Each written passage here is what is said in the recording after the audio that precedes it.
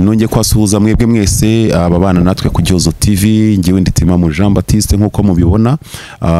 Reka mbasuhuze aho muri hirya no hino mu bice bitandukanye, kandi nanabifuriza gukomeza kugubwa neza, bamerewe neza, ari nako kandi nkomeza nanahumuriza mwebwe mwese mwaba muri mu bihe bidasanzwe, ibihe by'ibibazo, ibihe by'intambara, ibihe by'ubukene, ibihe by'ibibazo duhura nabyo bitandukanye ku isi. Ibyo mvuze ndetse n'ibyo ntavuze, hari abahombye uyu munsi, hari nabungutse, ariko nanakwibutsa ko kandi iyo uri mu gihe kibi, igihe kibi nicyo kikwinjiza mu gihe cyiza, kimwe nuko igihe cyiza nacyo gishobora kugira uruhare mu kuba wakwinjira mu gihe kibi.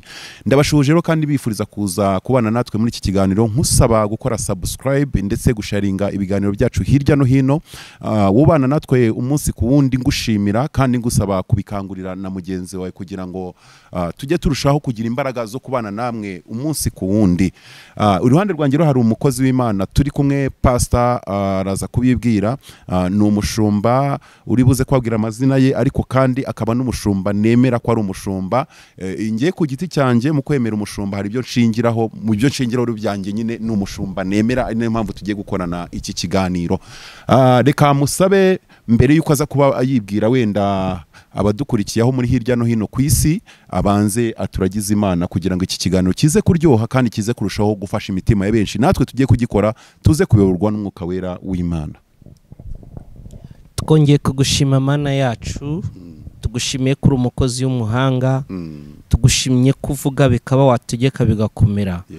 Tuguhaye ikaze na karibu kugira ngo iki kiganiro tugiye kugira ugisuke mu buzima. Yego. Ntago ikintu kiba cyiza bitewe nuko gisa. Yego. Kiba cyiza kubera ubuzima bwawe wasutsemo.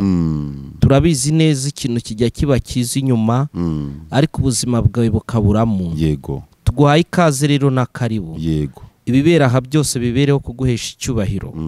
Aho tujya kugaragara dushisha mu maso hacu, icyubahiro tukakikugarurira. Yego. Ganza tegeka ari mubaka, dusojeje turagushima tuguhimbaze, kandi uha umugisha uyu witangiye kumva iki kiganiro, kandi umuha umutima wo kujyana n'abandi kuvuga ubutumwa mu izina rya Yesu.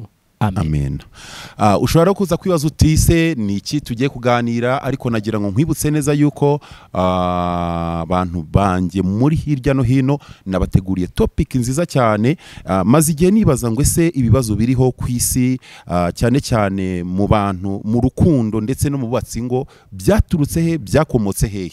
Iyo niyo topic tugiye kuganiraho. Nifashije rero no mukozi w'Imana kuko nzi neza ko asobanukiye cyane iby'ijambo ry'Imana, ntago ari ibyo kuyoborwa n'umwuka gusa, ahubwo numwe mu bagize umwanya uhagije, ndetse araza kubidusobanurira ko ashobora kwakira no ku ntebe akomeje gukora ubushakashatsi ku bijyanye n'ijambo ry'Imana. Reka mwakire, ariko turaza kureba ngo ese ibibazo byabayeho, ibibazo biriho, ibibazo bituma abantu bashaka kuba nyamwigendaho muri iki gihe, ibibazo bituma abantu badashaka kubaka no kubana, ibibazo bituma abantu bamwe na bamwe baramaze kwisenyamo gukunda no gukundana, ibibazo bituma umuntu yagize amahirwe akagira, nabyita ko babyita amahirwe, ariko nge kuri nge si amahirwe, kuko iyo ugize ikibazo mu rushako cyangwa ukagira ikibazo mu mibereho yawe y'ubuzima bwa buri munsi bw'urugo, kubana umugore cyangwa umugabo, ntago uba ugize amahirwe. Ariko hari ababyita amahirwe bitewe n'uko baba bashaka kuba abigenga ku giti cyabo.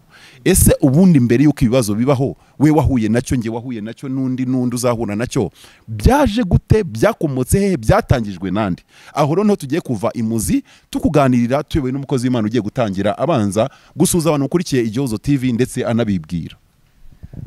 Nitwa Dusenge Jean Dodier, narakuze ndasenga, ndirigo representative wa The Holy Israel Church. Yego. Ni itorero mbere y'umushumba mukuru. Yego.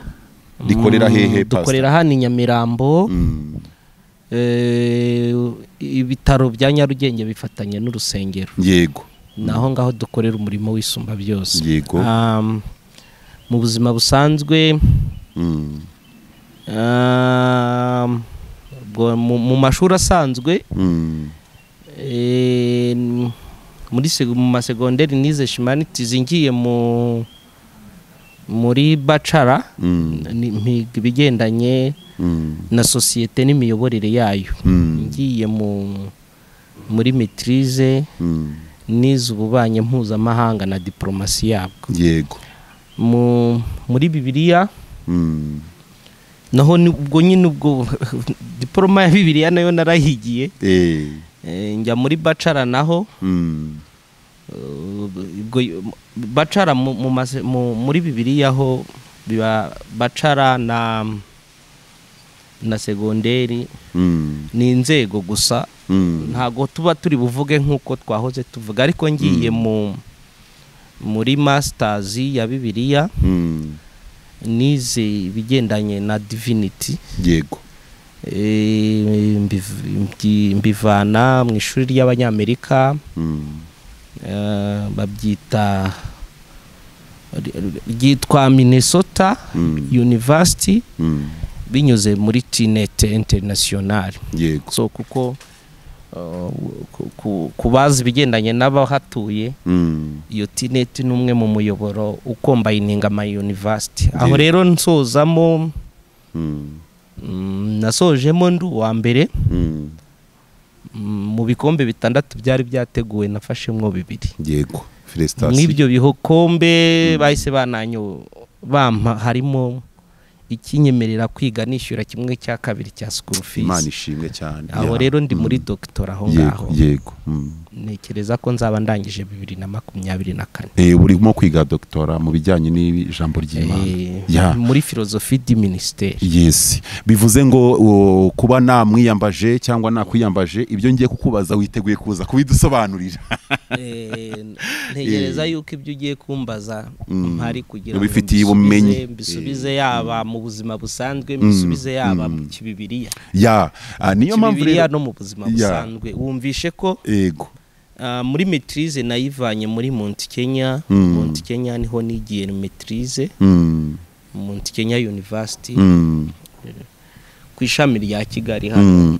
Kicukiro yego ubwo yaba mu buzima busanzwe yaba Bibiliya yaba ubuzima busanzwe hose ndi ku uriyo numva nabasha gusubiza hamwe na Mwuka Wera yego hanyuma rero nkuko nakomeje ngenda mbibabwira no mushumba ariko ufite n'ubumenyi yagiye yongererwa ku bwenge karemano duhabwa kuko hari igihe umuntu usanga afite ubwenge karemano ariko ubwo turahura twarabukennye ni niyo mpamvu rero namwiyambaje rero pastor maze igihe nibaza cyangwa ngenzura nkareba nkasanga igihe tugezemo hari ibibazo byinshi mu ngo hari ibibazo byinshi mu rukundo ariko nanone abantu bakibaza uburyo byaje kuko bavuga ko kera ntibyahozeho ariko nanone ukabona ko ibintu byose bigira itangiriro ese mu itangiriro wenda wifashishije uburyo bw'ijambo ry'Imana ku byo wamenye tutazi ubundi kibazo cya mbere nibaza ibibazo hagati y'abashakanye byaturutse ku mugabo ese byaturutse ku mugore ese byazanywe na bose byahereye he iyo mbajije gutyo ubwo muraza kumbwira ndaza gusubiza icyo kibazo cyawe mvanze ibintu byinshi yego biturutse ku byo navuze ndasubiza mvanze ibintu byinshi icyambere birakwiye yuko abantu bamenya ko hari ibintu 4 cyangwa 5 umuntu yuzuza mbere yo gushaka bibanziriza umugore yego cyangwa umugabo cyangwa bireba bibanziriza umugabo bibanziriza umugabo umugore ataraza yego hari ibintu 5 bibanziriza kubankurikira hari icyo bita gender equity gender balance gender mainstreaming gender opportunity n'izindi ko zigera muri 7 ntabonye umwanya wo gusobanura nonaha ariko Imana irema mu kurema kwayo impamvu mvuze ngo bibanziriza umugabo ataragira umugore haba ari ibintu agomba kuba yuzuje kugira ngo Imana ivuge ngo si byiza kaba wenyine hari ibintu yagombaga kuba yujuje rero gushaka utabyujuje ni ikibazo bikugiraho ingaruka mu buryo bumwe cyangwa ubundi wabishaka utabishaka ariko bitegetswe kuzana ingaruka hejuru y'ubuzima bwawe ubwo aho ni kuri kote y'umugabo sero ya Bibiliya ndavuga icyambere Adamu yashyizwe mu ngobyi ku bateolojiyo turi kuvuga ingobyi bavuga presence y'Imana ni ukubaho kw'Imana ariko ingobyi yongera kuba iyo ngobyi yari aho gutura. Yari mu kubaho kw'Imana ariko yari n'ahantu ho kuba.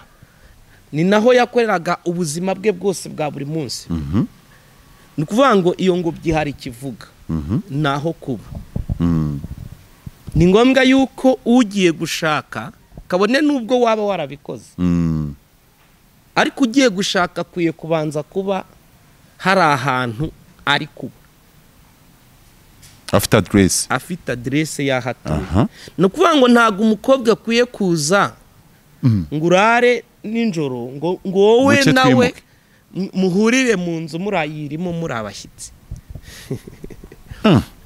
Umukobwa akwiye kugusanga mu nzu, ibyo ndabyumva. Yego, nagakwiye kuza ngo wowe nawe muba abashyitsi muri yanzu. Abantu banyumve neza, niyo yaba ghetto ari kuyikodesha, iyo ghetto ukabuyibamo ukabuyikodesha. Noneho iyo aje bino by'abasore babana, akaba wishyura 5 nawe yishyura 5 n'undi 5, mwaba 6 mukaba mufite ghetto mwishyurira 45 cyangwa se 100 bitewe n'iyariyo. Ariyuza na wa mudamu nawe kubera yuko wamenyereye contribution mu kwishyura inzu. Nukamushyira mu baza. Ukwezi yo gushize hari igihe wibwira ngo nawe ategetswe gucontributing, gukora contribution kubigendanye n'imibanire, mu bushobozi bw'imibanire, mu bushobozi bwo kuriha yanzu. Niyo mpamvu Eden ari ngombwa. Ukaba wari ufite ghetto yawe cyangwa wari ufite aho uba ukayibamo, wamara kuyibamo umikwiye kumenya ko ari point ya mbere y'ingenzi. Yego hariho indirimbo zivuga ngo tukaba mu biti nk'ibinyoni, ariko ntago umuryango uba mu giti. Umuryango Imana yawuremye ugomba kuba ufite aho uri. Nari nshatse kuvuga ngo iyo utarahagira ukwiye gusaba Imana ikaguha Eden. Eden nshatse kuvuga saho wubatse wenda ngo ube wubatse bikomeye, ariko niyo ukodesheje inzu aba ari yawe ukwezi kose. Ariko ndumva ushaka kurimo ushyigikira abantu tutaragira amazu. Ubundi kera nta muhungu washakaga atarubaka inzu. Ubundi nyine ubwo twagarutse wadushyigikiye mu ruhande rumwe, ariko ubundi nabyo ntibikwiriye ubwo ko twagashatse tutarubaka inzu. Aho ngaho kubaka inzu navuze ngo niyo uyikodesha ukwezi aba ari yawe ukwezi kose. Wavuga ko atari yawe nyuma ya kwa kwezi ntiba ari yawe yikunaniye, ugomba kuba uyishyura. Niyo mpamvu navuze ngo ubwa buzima agomba kuba bubayemo. Icyo ni icyambere wenda, icyo ni icyambere yuko agomba kuba afite ahari. Nibyo hataba hawe ariko ufite ahantu ufite ubushobozi bwo gukodesha ukishyura. Kandi wajya no gushaka ukareba yuko ugiye gushaka utadipendinga yuko ari wewe kubigukorera, ahubwo wowe ku giti cyawe nka responsable w'umugabo ukwiye kuba ufite ahantu dukonsideye nka Eden, yaba yawe cyangwa iyikodesha. Icyo ni icyambere. Icya kabiri, aho hatunga umugore adahari, ni wowe uhabanza. Icya kabiri kiba gikenewe, ubwo amagambo ndi kuvuga ariko nubwo ndi kuyavuga ntago ari ayanjye, turi mu kamasomwe. Nshobora gutanga explanation bikaba ngombwa yuko abantu bavuga ngo ivugire sha wowe hari icyo utazi. Kadusome 15 itangiriro 2:15. Uwiteka Imana ijyana umuntu imushyira mu ngobyi yo muri Eden. Umva kabiri virigire ngayihi ahingira ibirimo, ayirinde. Uwiteka Imana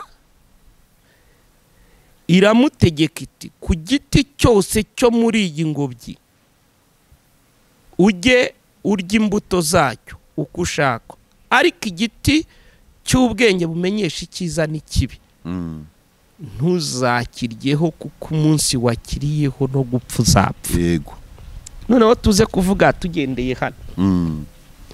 Imana iramujyana imushyitsa muri ya ngobyi navugaga.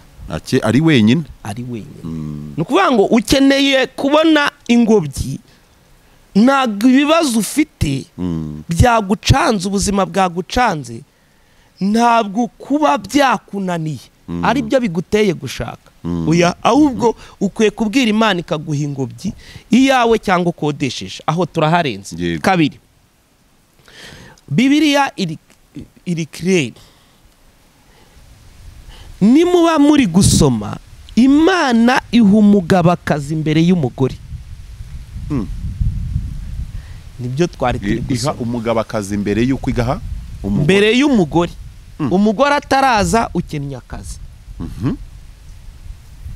Nukuvuga ngo nge nawe turi mu Rwanda. Tuzi ikintu bita kwita izina. Kwingagi. Hariya hirya mu birunga. Umunsi wo kwita izina ingagi uzareba uko ugoye. Noneho ufate Timamu mubwire ngo wowe akazi tuguhaye. Hagarara hano uzite amafi ye mu nyanja amazina. Byagusaba isukari n'igihe. Niyo bakubwira ngo nibuza amafi ari ko kazi uzakora gusa. Kari akazi katari koroshye kuri Adamu. Ako nakaza hawe mbere y'umugore.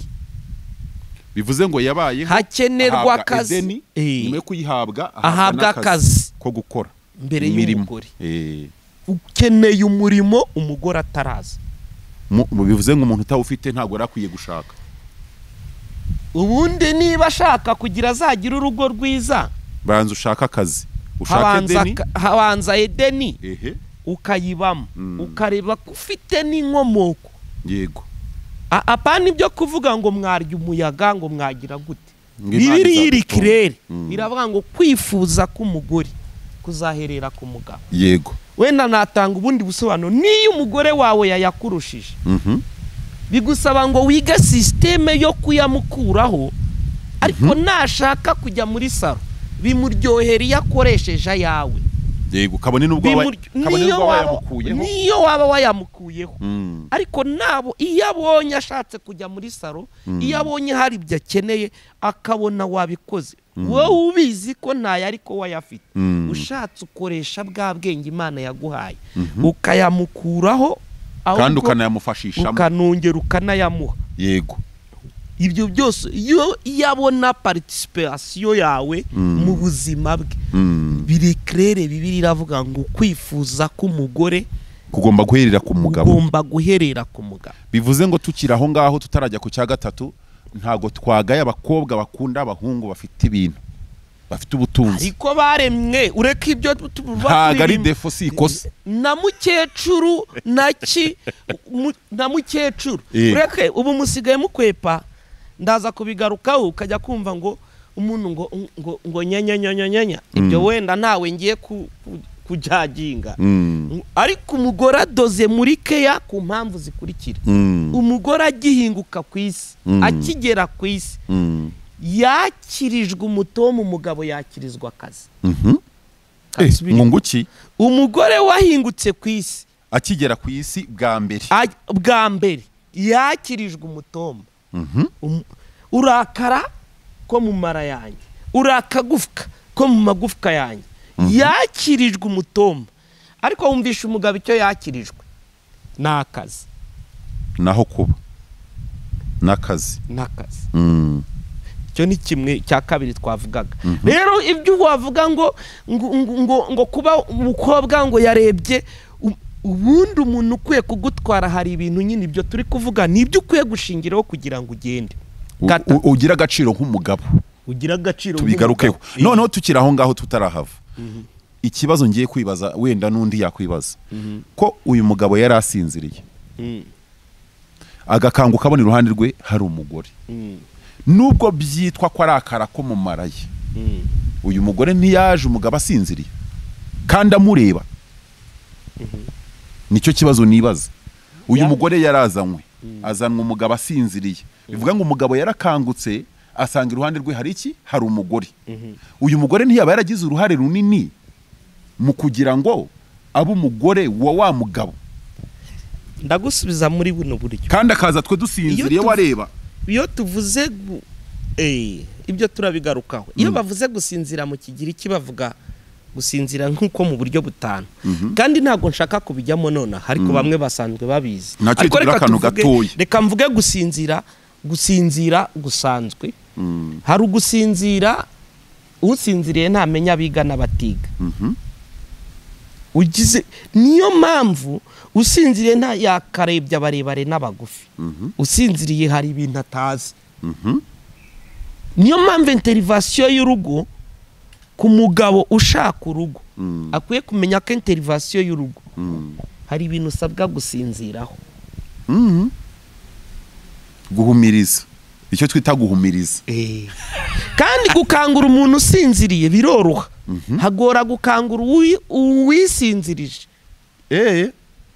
kuko hari n'ushaka ahisemo gushaka yisinzirije akabibona ko yisinzirije kubera ibyo ashaka reka rero nimuke ibyo tuzabigarukaho kwa byo Timamu aho naho haranjijishije ntacyo tugeze ku cya gatatu ubwo icya gatatu ibintu wabajije ni byinshi kandi tugomba kutwira ibintu byose turi kuvuga bitanu byazanywe nawe nakubajije ngi ikibazo kimwe nabajije ikibazo kivuga ngo wambajije ngo amakimbirane oya ngiwe nemera ko na mbere byari ahubwo si byari byinshi kuko iminsi igenda ikura n'ibintu birakura n'iterambere rirakura ari ahubwo icyo nibaza kimwe ngiye nabaje ikibazo kivuga ngo aya makimbirane ari hagati y'abantu babana yaturutse kuri indi ariko ntuze kunjisha nk'umupasitori ngo byavuye kwa Satani oya bibaho bwa mbere niba wenda ndacyariho ngaho ibyo ndi kuvuga biraza kukorohera kumenya inkomoko yabo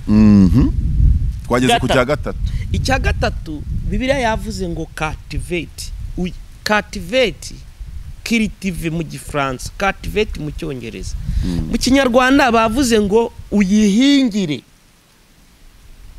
iyi ngobyi nguhaye nubwo ari nziza uyihingire guhingira mu kinyarwanda ndeta numva ngo yiruhire guhingira mu kinyarwanda abantu bumva gutya ariko mu zindi ndimi iyo uri kuvuga cultivate etymologically ya cultivate yo guhingira no mu kinyarwanda bijya gusanga ariko si bise neza ni kuvuga ngo mu mwimerere wa cultivate ni ugufata ikintu kiri raw material ugihindura final product ni ugufata ikintu kiri matière première ugihindura produit fin mu kinyarwanda reka ni ugufata mu kinyarwanda reka urahita umfasha n'intanga ubusobanuro ntago Imana iguha intebe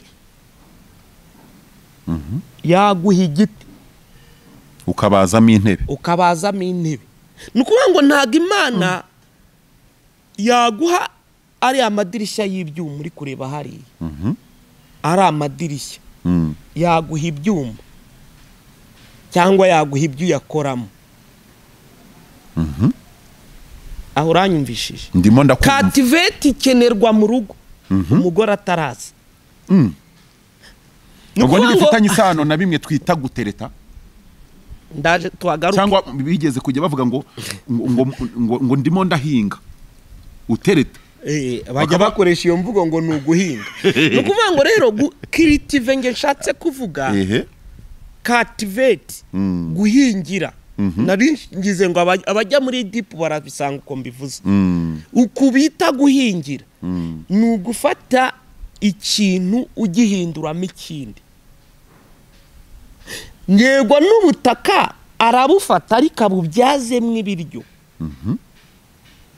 urafata igiti ukibyazemo intebe wicarira wongera akibyazemo agasahani ariraho yongera akibyazemo igikombe afata ibuye arihinduremo ikiyiko cyangwa ifurusheti ahinduremo ikiyiko cyangwa ifurusheti iyo niyo cyangwa idongo yo kunywa icyayi itasi iyo niyo bita cultivate bishatse kuvuga ngo ubundi Imana igiye kuguha urugo ka kazi twigeze tuvuga kahagarara yego ariko iyo ufite ibihumbi 10 ufite cultivate uribaza ngo ko mfite ibihumbi 10 bikwiye kuvamo iki ni gute nakubibyazamo 2 tukarya 2 rya 10 rikaguma rya 10 rikaba rigumya iyi rero yitwa cultivate umugabo utayifite muri we biragorana kugira ngo yongere kugira ka gaciro twari turi kuva kubera iki cativate ntiri muri we gukora ikintu kimwe ngatekerereza umuryango atangira avuge ngo ni gute iki kintu ndi bukibyaze mwiki iyo iki kintu umugabo agomba kucyuzuza cyangwa umusore atarazana umugore kigomba kukuzamo ubu nawe nkurikije ubuzima ubayemo kikubamo impamvu kikubamo ubu wasanga kiri na hamwe mu nzira z'uko twicaye impamvu nge nawe twicaye ahari icyo kintu gufata ikintu ukakibyazamo ikindi ukakibyazamo ikindi yego y'icyo kintu biri mu mpamvu twicaye y'iki kintu utagifite bigora Imana ko kwizera kuguha urugo kuko urugo uzagira ruzagisaba bivuze ngo umuntu waba ufite reka nkoresha iyi mvugo n'umugore Timamu ashaka ntawe uhari uhari n'uwo azahindura uko ashaka n'umugabo uyu mukobwa akeneye wa mukobwa we umugabo ushaka ntahari hari ukuntu mwifata mukashyira ntabwo Imana itanga produit fini itanga produit brut aka kantu tuze kugatindaho ntabwo iguha ibyuzuye iguha ibyo uzagira icyo ukoraho iyo rero ushaka kuvuga ngo bibe byuzuye waba utekereje ko biba byuzuye waba ugiye gutandukana n'umushinga w'Imana mu kurema umuryango ingobyi nubwo ari nziza urayihingira urayikorera ni ukuvuga ngo ikintu cyose mu rugo muzagira ahantu mwisanga muri busabwe kugira icyo mufata ngo mushake uko cyabyara iki mukiri mu muryango tutaragera mu rugo reka nkubaza akantu uvuza akantu keza gafitanye isano n'ikibazo maze iminsi nibaza no kuvuga ngo usanga mu rubyiruko rwa none uyu munsi twicaye cyangwa no mu bagize ibikomere mu rukundo nanjye ndimo cyane ko impamvu ngiye kubikubaza nuko ndi umwe mu bagize iyo mibabaro y'urukundo ariko nanone ngira n'amahirwe kugira umutima ukomeye hari igihe abantu bansema inama uhise uvuga akantu numva ngomba gushingiraho uravuze uti uyu muntu ukeneye ntawe uhari ariko muri bamwe Imana iguhaye ushobora kumuhinduramo uwo ukeneye uzahindura uko ushaka noneho rero ikibazo kiriho ni ikihe usanga muri iki gihe umuntu wasenywa agasenyuka mu rukundo iyo abonye n'umuzima yagahinduyemo wa wundi akeneye nawe aramufata akamusenya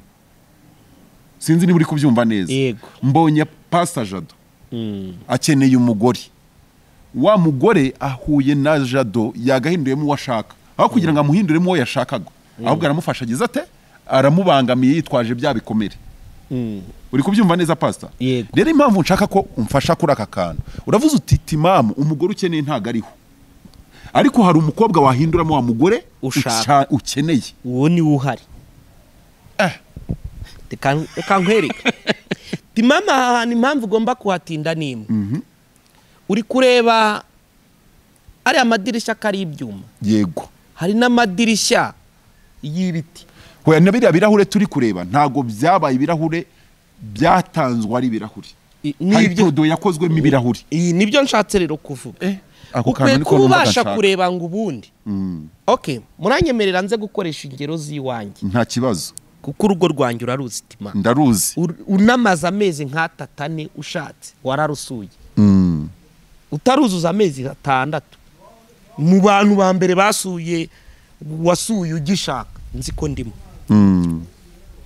sindi bumenye ngo nari wakanga ariko ndabizi umuntu gusuye amezi anatarashira uwo muntu urugo rw'iwanyu uraruzi ndaruzi cyane niki rero nshatse kuvuga ukwiye kumenya ngo mbese ko nshaka final product ko nshaka produit fini cya kintu kirangiye ko nshaka ririya dirishya rikaba rimeze kuri ririya dirishya ntirizava mu giti rizakomoka mu cyuma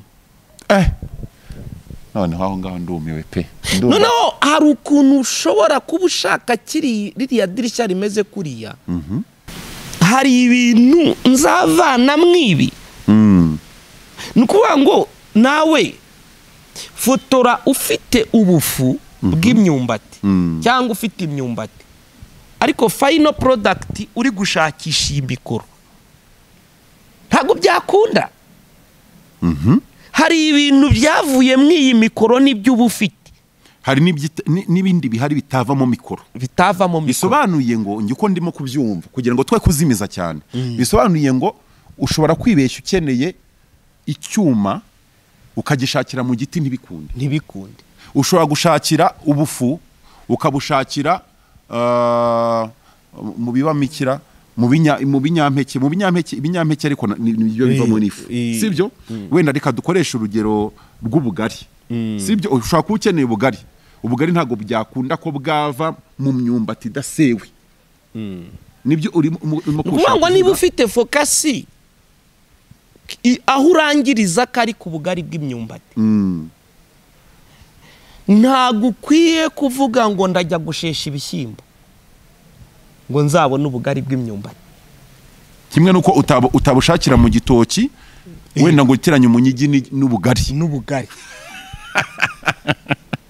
ni bene rero nshatse kuvuga iki aho ngaho.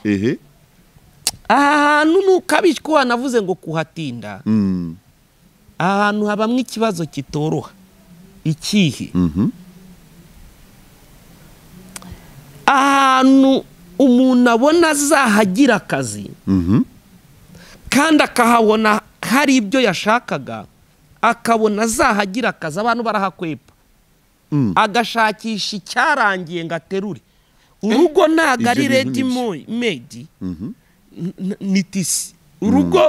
Urugo ntabwo ari ikintu ugenda ngo uterure, ahubwo ni umwenda udoda bikaba birebire bikaba bigufi bakagabanyamo bikagira gute, bakabishyira kuri tayi ikubereye, ijyanye n'uko uteye, ikubereye nk'uko bivuze, igendana n'uko uteye. Kanguha urugero, wenda na madamu bazabiri nako mu kanya nakugeraho bimubaza arakubwira ko ariko kuri. Neretse umubishop umwe hano mu mujyi kuri Camellia hoteli hano mu mujyi, namweretse madamu, yari umukobwa uturutse ahantu bita Ikibunga hano kuri aho bita Akazu mu cyaro, wiviriye noneho ndamubwira ngo iyo niwe madamu ngiye gushaka.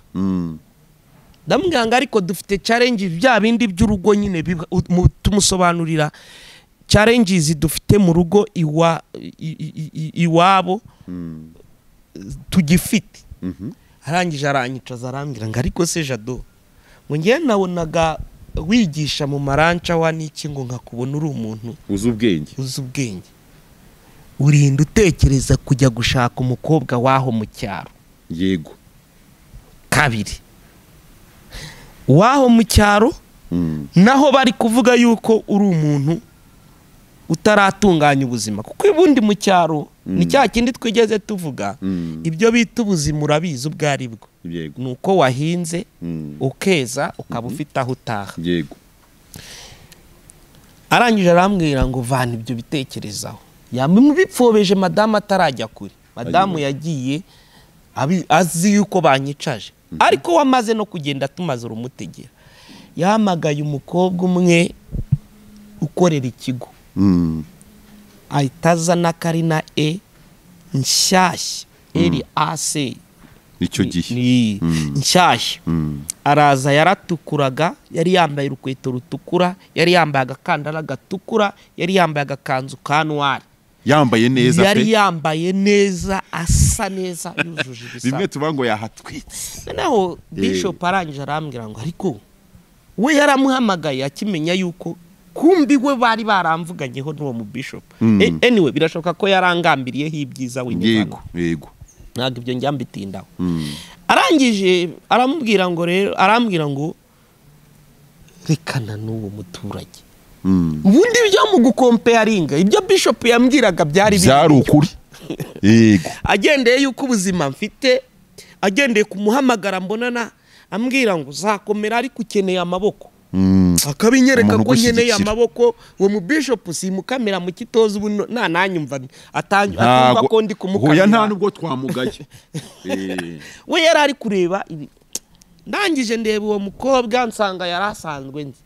kumba abantu henshi najyaga kwigisha naramusangaga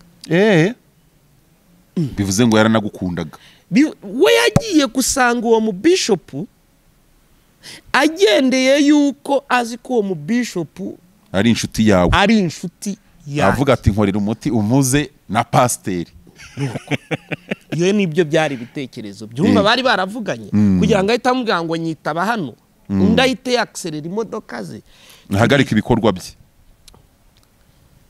Navuye aho njya mu rugo ngeze imuhira ndamureba nsanga nta bindi ariko ntago yari umugore ntekereza ko nari kuzagira icyo participatinga mu buzima bwe. Nicyo ukene hoya ariko wanabonaga wenda udashaka kumugira icyo umugore wari ukeneye. Bimwe twaze tuvuga ya produit dutegura. Bimwe nifuzaga bya mbere. Noneho we yakomaga ashyiramo ingufu ze nyine. Ako birangira mweretse ko nge bitakunda. Kubera ko ntago yari kuzavamo icyanyuma nkeneye. Kuko nge nemera ko gushakana hagati y'umuntu n'umwe n'undi hari final, hari aho muzarangiriza, hari icyo mwifuza mu gusoza. Mbona ko kuri nge bitazakunda. Bishop ndamuhakanira aragenda aramwicaza aramubwira uti yambwiye ko bitakunda. Tout simplement ndafightinga hagati n'uwo numvaga ko ndikanguha urugero rwa madamu tubana. Hari umubishop nawe wamubereye marene. Ninge wamumushakiye. Nashaka agerageze kumugira uko ntekereza. Uko ushaka. Yego. Ariko ndagira nkubwire ko sero yaho we wavukiye naho wakuriye ibi mvuga ntaza kugira uwo ngusha. Madamu kugira tubane byamusabye ko yambara amaherena y'amabadikana. Kuko ntiyari bukwemerere gutobora. Yego. Kubera ko ibyo aho yarari nuko yari yarakuze. Ariko ibyo kuvuga ngo nkunda amaherena ngo madamu ntatoboye ngo bimwe muri criteria ngo nasanze atagira umusatsi. Ngo bimwe muri criteria ngo nasanze adatoboye. Ngo si umusirimu ntagazi kwambara neza. Ngo ntagazi umusirimu ngo ntagagize gutu. Akaba ari byo ngibyo ari byo basha gukira. Yego. Ni bya bindi ahubwo ibyo nashakaga bindi ibyo ubusereka nkubaza ntiwamubonye kare. Nigeze mubwira se ngo jya gutoboza. Huyo. We environment abamo no kumenya ukuri kw'ijambo ry'Imana byabira bimusteye. No kumenya icyo umugabo washaka. No kumenya icyo umugabo wakunze. Yego. Byarabimuteye. Uzasanga ndumwe mu bantu bagira urugo rutajya nta nahantu na hamwe uzugera uvuga ngo wumve na hamwe bavuga ngo bafitanye ibibazo. Ntaho uzabona. Ariko impamvu nta yindi. Namushakagamo icyo ntekereza nkakibona. Ukabona uzabasha kukuramo. Hari ibyo adafite. Yego. Ariko nkabambizi yuko ibyo ngibyo bidahari nge nawe hari ibizakunda kuko namusanze ari igiti wenda nshaka za ntebe z'ibiti. Icyo nicyo cy'ingenzi. Noneho rero niyo mpamvu navuze makosa numva ko dushobora kuba tujya dukora cyangwa ajya korwa ku bantu bashaka agasetting ibintu byinshi bitandukanye. Ng'icyambere na madamu utagira ngo njya kumurambagiza nawe yaravugaga ngo ndananutse. Nari narabyibuhu ndabyibushye nge ndabizi. Nyine wowe ushobora kundibuka ngananutse ariko nge ndabizi ko ubumbyibutse nawe urabizi ariko. Ndabizi cyane. Noneho rero yo najyagayo yari afite umusore ashaka. Ubogari ubyibushyemo umeze neza wambara ukabona atera. Wambara agapira umuntu utakwambara akagapira ngo kamubere. Urumva noneho ibyo byari biri bubiri. Ariko ibyo bizanwa n'ibiryo. Ibyo bizanwa na siporo ibiryo no kugira umurongo. Akwiye kuba ibintu yashyizemo ingufu abasha kumenya ngaha nzakora iki ngo mubyaze mwikina shaka. Yego icyo nkeneye. Navuga ngo arashaka umuntu uri final.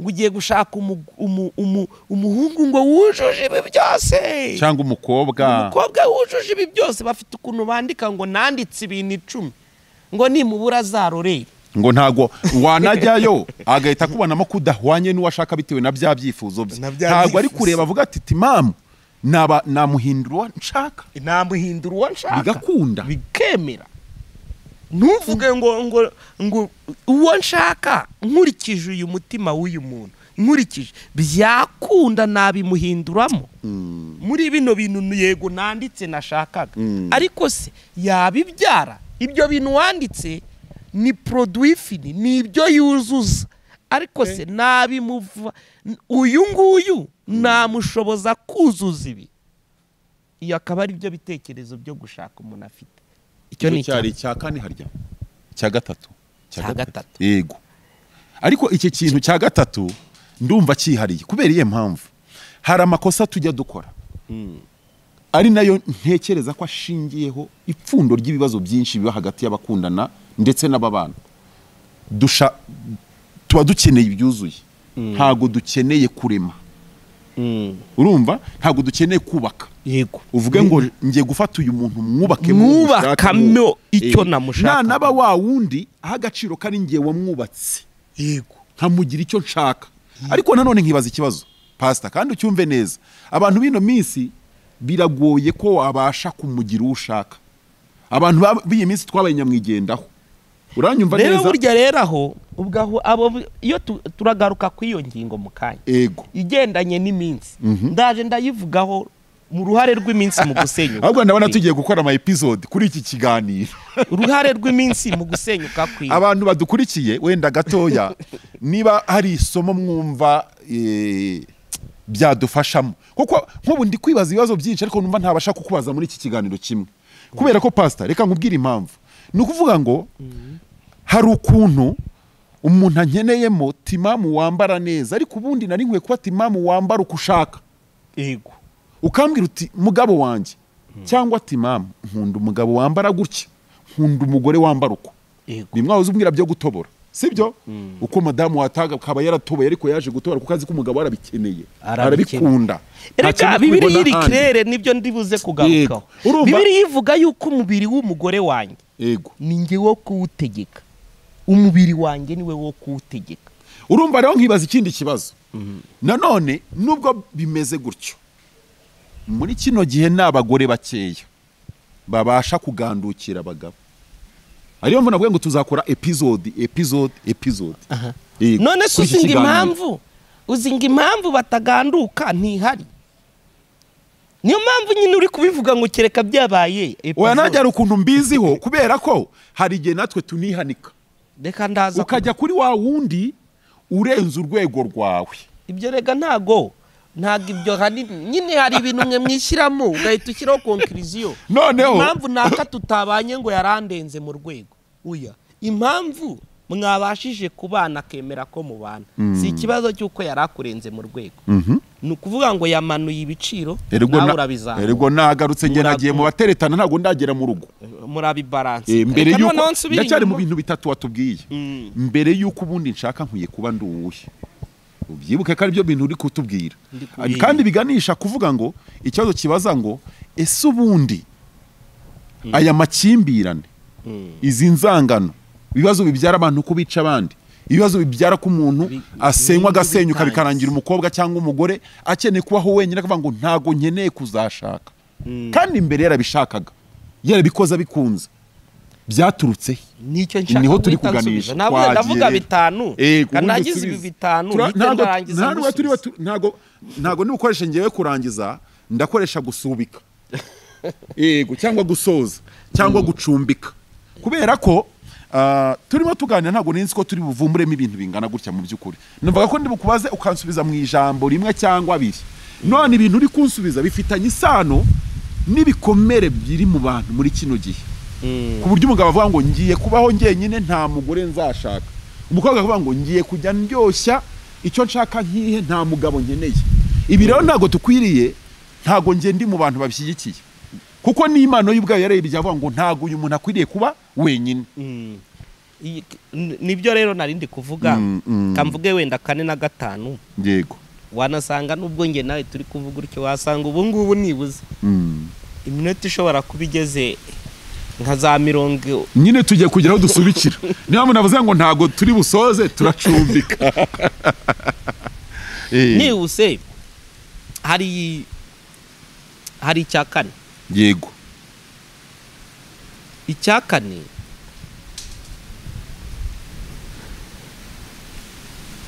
umugabo yuzuza wacyumvishe uyibemo uyikorere uyirinde icyakane ni ukurinda se nicyo nshaka kuvuga kurinda iki gihugu cyacu iki turimo ndetse n'ibindi byose nge nawe dushobora kutabimenya ariko ingufu zishyirwa mu kukirinda ingufu zishyirwa mu kurinda igihugu ni nyinshi kuruta mu kugikorera nubona ngo nguki ingufu zikoreshwa mu kurinda ayiwe ko numva ntangiye kugenda nsindwa ni nyinshi kuruta kugikorera iyo bo biswe ko bari mu mahoro nibwo baba bari gushyira ingufu mu burinzi ngo nguki iyo ngo ntago abantu reka mvuge gato Imana yaje mu ngobyi ihuye umuhungu amabwiriza nta muntu wundi wari uhari yariyo ni Imana yari umugabo ni Imana imubwira ngo urinde iyi ngobyi none se utekereza ko yamubwiraga kuyirinda iki hari ibintu bitagaragara biba bihari ngo bisenye ya ngobyi ariko bihari kabone ni amaso yawe azakwereka yuko nta kibazo ariko hari ibitaboneka bihari ngo bibashe gutuma ya ngobyi isenyuka ikosa mwene wacu yakoze bita Adamu Imana yamucitse atayibajije ngese kuretse wowe wa kabiri ari ngewe turi si wowe nkaba si wowe uretse wowe kuwa kabiri ari ngewe iyi ngobyi imeze gutya nzayirinda iki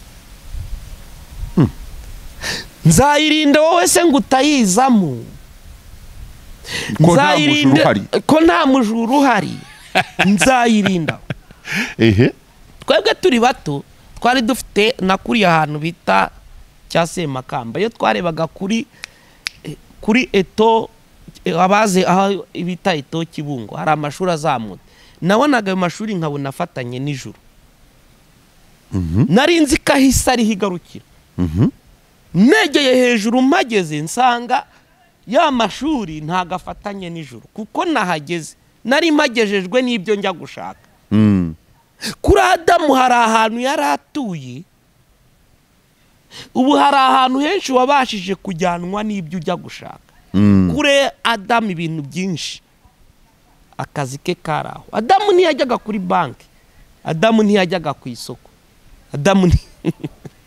Adamu yari umuntu waho ngaho ngo uhaye urugero rw'aho hantu narebaga naburiye urebye hariya hejuru umwana mutazi ngo hariya kurimo Kigali hejuru hariya yakubwira ngo ijuru rifatanye ni hariya rifatanye ariko ahageze asanga atariho bihurira uko ugenda uhasatira usanga hari ariko kugira ngo ahagere ntago yaba abuze ikihamujyana hari impamvu yatuma hagera agasanga bidafatanye twe rero niko twakuze tubona ibihatujyana tubona ko bidafatanye kuri Adamu nta cyahamujyanaga iyo niko timwe rero kurinda Bibiliya yasabaga Adamu yarabyoroheje ngiye weakness abantu bagira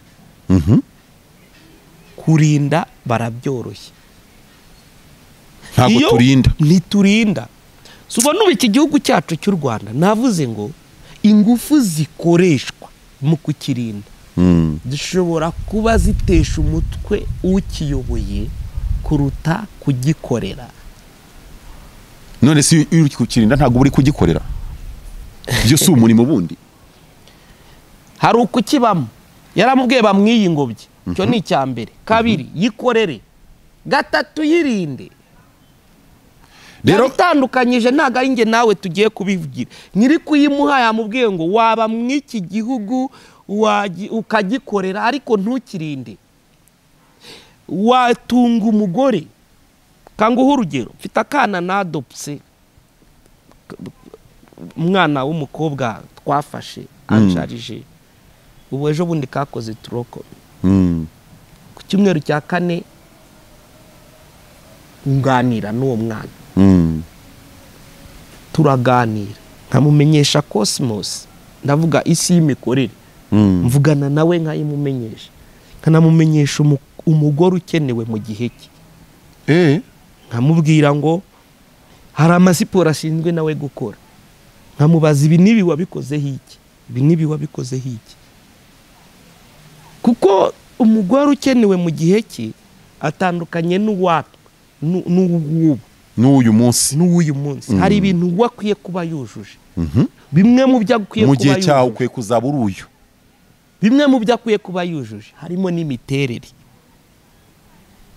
ugahita ajya muri siporo nibona mu byo akwiye kuba yujuje harimo n'imiterere niba nshaka rero kumurinda sinkwiye kubimuhisha ukwiye kumubwiza ukuri nshinzwe kumubwira urasabwa ibi ejo nukuhaforumye n'ubu ngubu ejo bundi twari turi kudisikasinga ambwira ngo ngomba kwiga ibi namubwira okay nibyo ukunze yego ni impamvu asabwa kunshakira rimaze inyemeza arazima okay wumva nizo nshinzwe kumuha inama nta kindi final decision niyi yego noneho deni tukavugana tukagira gute hari ibintu namubwiye agomba kuzuza mbere y'imyaka 30 ubu icyo kigeze he ibintu nk'ibyo nibyo tuba turiho ibyo ndi gukora si ukumugaburira abiwanjye n'abandi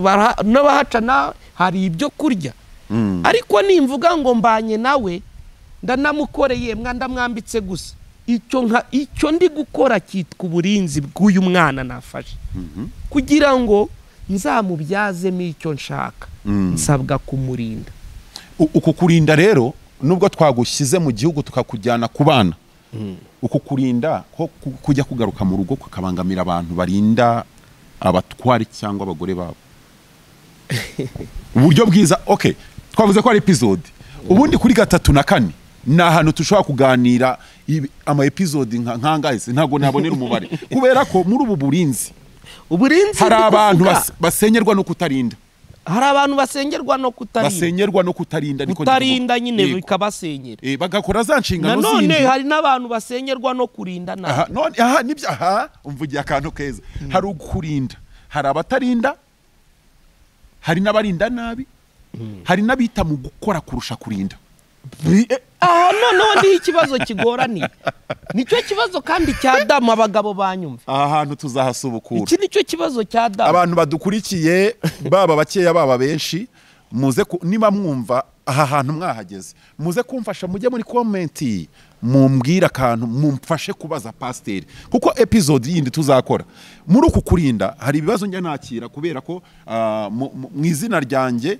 aho rizwi mu bijyanye no kugerageza kugira inama abantu muri ubu buzima bw'imyubakire n'imibanire hari abantu ugera akavuga ngo umugabo wanjye cyangwa umugore wanjye arambangamira bituma nanamwanga bishingiye mu kumurinda ariko se kurinda kukuri tuzarira turebe ngo kurinda kukuri nkwiriye kurinda umugabo wanjye nkwiriye kurinda urugo rwanjye nkwiriye kurinda umugore wanjye nkwiriye kurinda umwana wanjye ayarindwa ate kanguha urugero ugiye gutuma dusoza tutageze kuri cya kibazo nakubashije wenda ntanga urugero rumwe abantu bumve situzi igihe azaba yagarukiye ku murongo ariko ntacyo nituzabishiraho nabwo azakomeza yego yaba niyo munabwiye ngo akore subscribe no kugira ngo nitwa uploadinga agita abona ikiganiro yego subona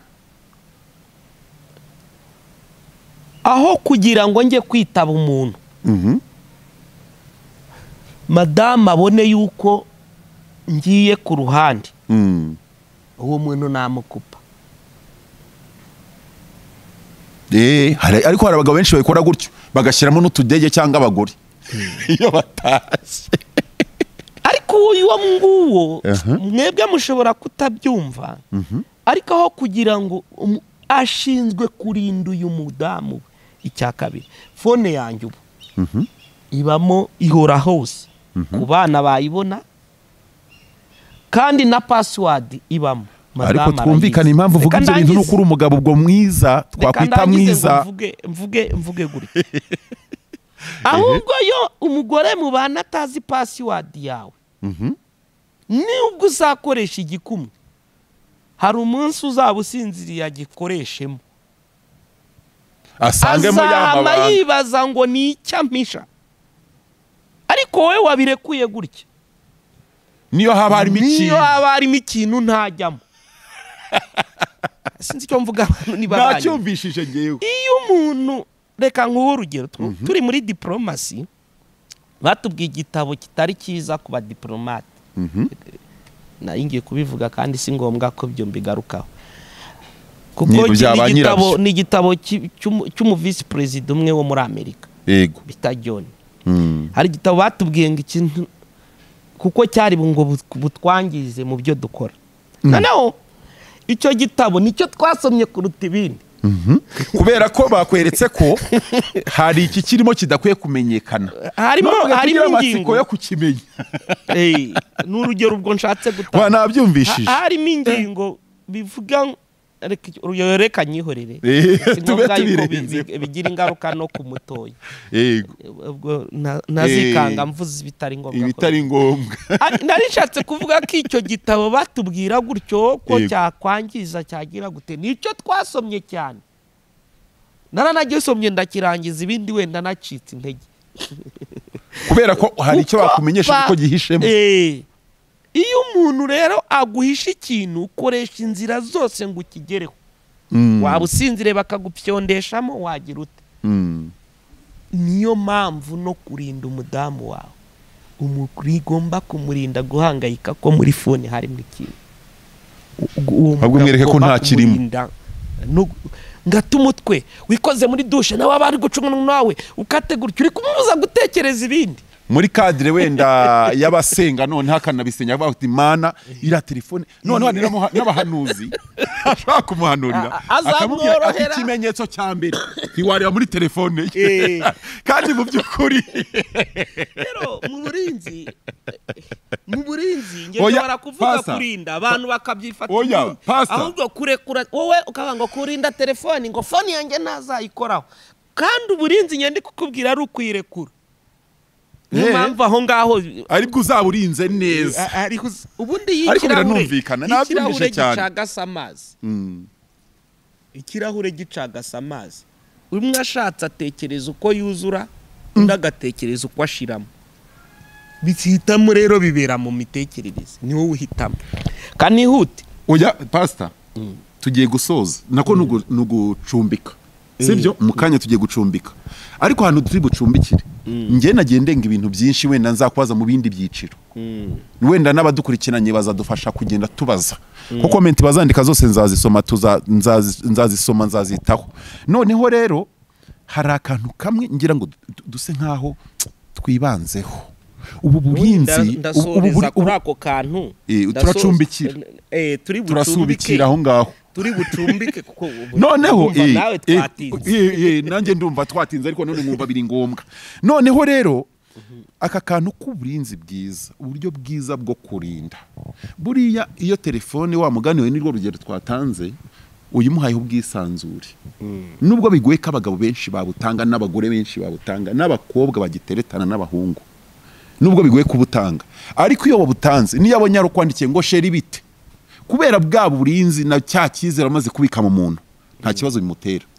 Ariko byanaranabaye ngi wanjye byarabaye umuntu yanditse message anshibira ngo ibihe byiza twagiranye nyuma message yansenye ingo nyinshi iyo message noneho madame arayifata ariko wenda ubwo wera umupastori ashobora gutekereza ko ari ibihe byo gusenga. Oya ntago ari byo yari yanditsemo si ibihe byo gusenga noneho arayifata ariko namubwiye nge na madame ko tubana dutunga ihame rivuga ngo ubabaye cyangwa wishimye ntuzagire icyo ubaza umuntu wishimye cyane wigira icyo ubaza, ubabaye hamaha muri normal.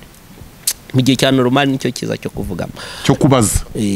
Abantu banadukuje arayifata telefoni barayohereza, bari bakiri muri salo, abana bakiyimuhereza gutya aho yari iri, iyo message hitiza ngo sheri n'ibintu byinshi bikomeza. Arayifata, sinzi niba wenda yararyamye akabura umutekano ntacyo yabimbwiyeho, ahubwo mu gitondo muri ya normal, mu gitondo ntarabyuka, uwo muntu arongera yandika message nsaba imbabazi ngo pastor ngo umbabarire n'ibiki n'ibiki. Noneho yaba yanyatatse ninjoro akambuza urusinzira, ahubwo byumvikana ko yaratanasinziriye. Yatangiye no kushaka gutegura uburyo abikubaza, azana bibazo wayohereje, urabona na nimero yanditse muri telefone ye, abati ndagukurikirana. Wenda niduhura mu kanya urabiza agiye kutugeraho uze kubimubaza, wasanga wenda yararaye yicaye simbizi si, ariko mu gitondo yahise abona indi message insaba imbabazi. Phone ntarabyuka, wowe utaramenya n'ibyo ari bitarabona message, kandi we mwiryo joro iyo phone yayivanye muri salo abari ujya kuyibika. Nge nari nasinzire, nari naryamye naniwe. Yesu Kristo. Nuko mu gitondo abona iyo message, arangije kuzibona zunyereka ari ebyiri, anyereka yabanje igushimira ibihe byiza wagiranye n'umukobwa cyangwa undi mugore, anyereka niya uwo muntu ari gusaba imbabazi, abati sore yayobye message yayobye, angira avuga gutya. Kandi uwo muntu yari n'umukristo, birangira asa nkaho niba ari amagambo yari yanditse byarangiye asa nkaho yari message y'ibanga, akwambarira ubusa mu gihe kitari cyo bene, kuko ntiyaragamije kwatura. Si yari yo kwatura. Noneho Mana yo mwijuru we, ubwo reka nkoresha iyi mvugo. Uretse ko madamu yabaye umuntu dutunga ihame ry'uko ubabaye utabaza umuntu ugira nari bumuryamane, wabwo se wari kuraramo ashobora no kuhita yari guhita yahukana. Uwo twigeze tujya kunga yahise ayimujugutira, aramubwira ngo akira urumessage, ngo yashaka no kuyimena. Ikibazo kindi gishaka kubaho, yari minerivare yari ari kwishyuza, ngo urareba ngo umwana ngarashaka minerivare, ngo igihe cy'amatariki cyageze. Noneho uwari uyanditse yari murumuna w'uwo nguwo wabyaranye n'uwo. Arebye ifoto abona ni umugabo we, aho ngaho yari yagize.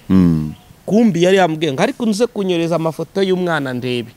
Iyo yamwohereje aza neza asa n'umugabo we. Noneho arebye ntiyajya no gusoma ibindi byabanje, amenye yuko yari ari kumubwira ko murumuna we babyaranye, akaba nta minerivare. Yego, wagisoma ibigendanye na minerivare areba n'ishusho abona arasa neza n'umugabo, yarayimujugutiye. Umugabo agize gutya telefone iragenda irashwanyuka ijya hirya, umugabo igishwanyu cya telefone nicyo cyamukomerekejeho. Noneho yagiye kwa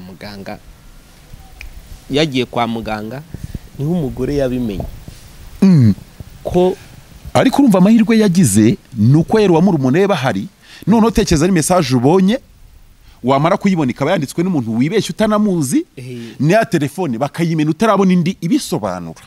Icyo kintu ntiwazakisobanura kurinda upfuye. Umugore wahumva gashya ngo yaje gukora, uwahabimenyeye yabirebye muri ya telefone, ntiyari yarangiye neza, ibatire yisivamo jya ku ruhande.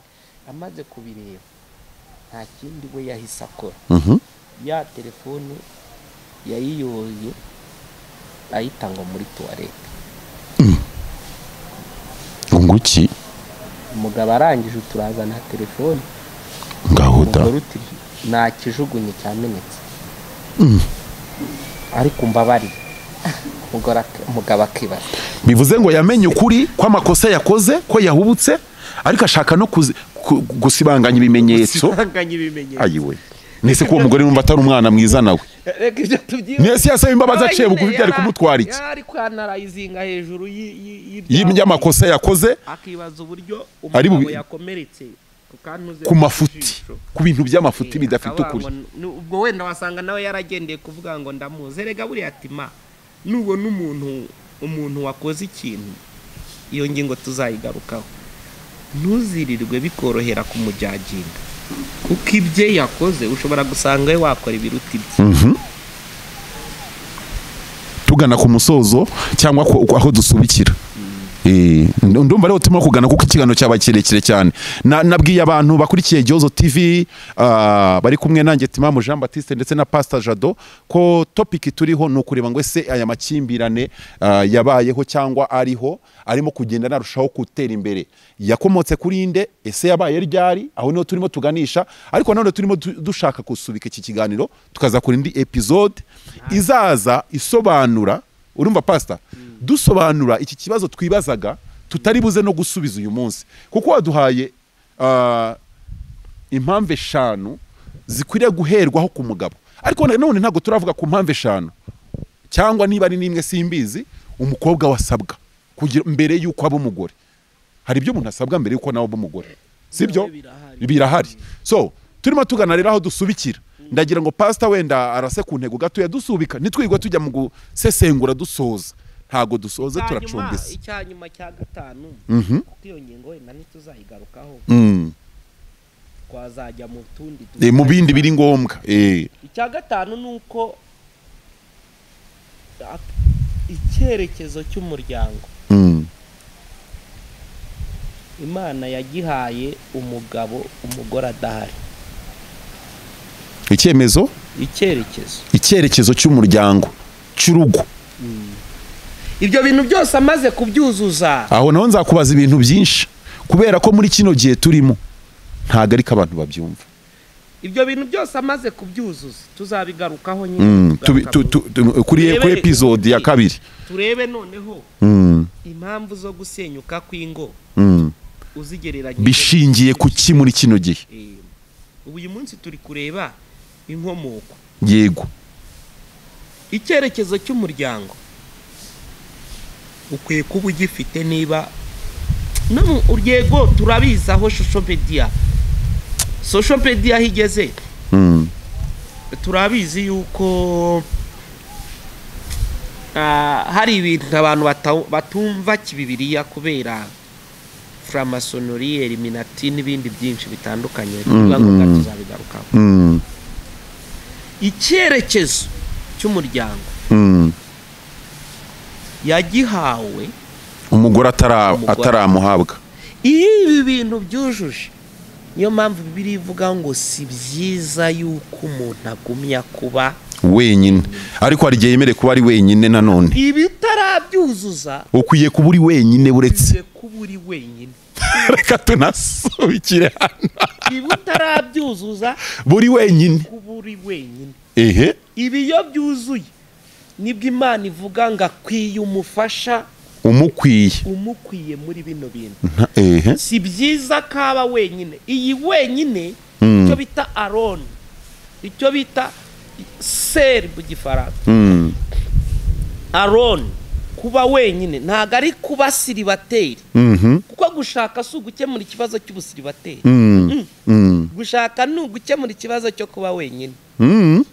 Gushaka si impamvu zirari. Yego. Ngo mu rwego rwo kugira ngo sinsambane. Uya ntago umugore aza kukurinda gusambana cyangwa umugabo. Ahubwo baza kugufasha kutaba wenyine. Ubu subona Tima, ejo ni kuwa 6 dufite amakwe 3. Ubukwe 3. Madama azajya muri bumwe, nje mu bundi, mvemo njya gushyingira. Ubwo na 3. Hamwe azaba yagiye hamwe, nanjye nagiye ahandi. Kandi aho nzajya ntibakwiye kuvuga ngo ntibamubonye. Kandi naho bazangona ntibakwiye kuvuga ngo nanjye sinari impari. Aho hantu naho hari mu bintu bimwe bijya bizana amakimbirane, kubera ko hari akantu uvuze ari nako tugiye gusubikiraho. Uvuga uti umugore cyangwa umugabo ntago aje kugira ngo muryamane. Abenshi banabyita ko ari ugushaka kubyara, wabyara utarashatse. Ariko ntago ukwiriye kuba uri wenyine. tuzanareba hirya yo kuba utari wenyine.